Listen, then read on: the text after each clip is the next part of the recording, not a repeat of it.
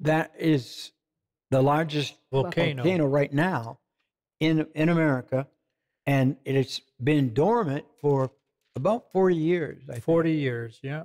You know, you're looking at eruptions of Mount Semeru in Indonesia's tallest volcano is prompting evacuation for thousands living downslope. New eruption of Stromboli's volcano raises alert level in Italy.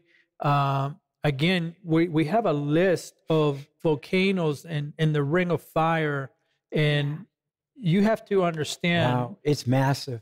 This could be a magnitude of an earthquake that can release the volcano's pressure into the air. It will paralyze the South Pacific Ring. Yeah.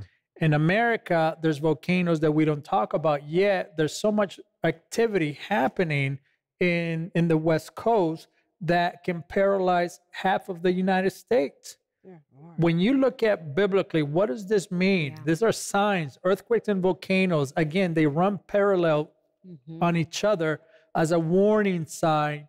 And you can read all about it in Matthew 24. That's right. It's signs. Matthew 24 is still the roadmap to what's going to happen in the last days by Jesus himself. That's right. So if you don't ever read Matthew 24, you ought to read it every month, because to get us ready for what's happening right now.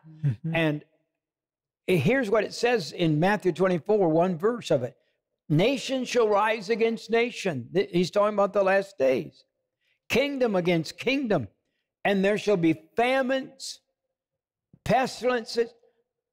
What are we hearing about COVID? Yes. I'm getting reports that millions could die in the next year from different types of COVID. I'm not saying it's going to happen. I'm just saying this is what they're saying. Yeah. If already they're wearing masks in California. Did you know that, Lori? Yes. Yeah, absolutely. I'm watching all the news, honey. Yes, they are. It's crazy.